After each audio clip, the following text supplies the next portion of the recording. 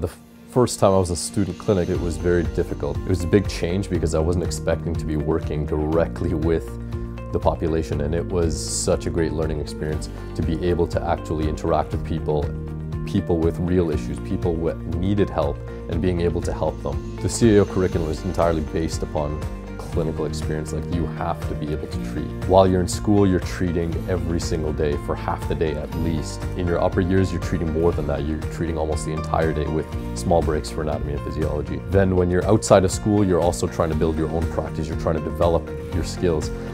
And in the clinical practice, you're also treating there. It's non-stop hands-on treatment. So by the time you're in your upper years, you already have been treating and you know how to treat. And when you graduate, it's a seamless transition.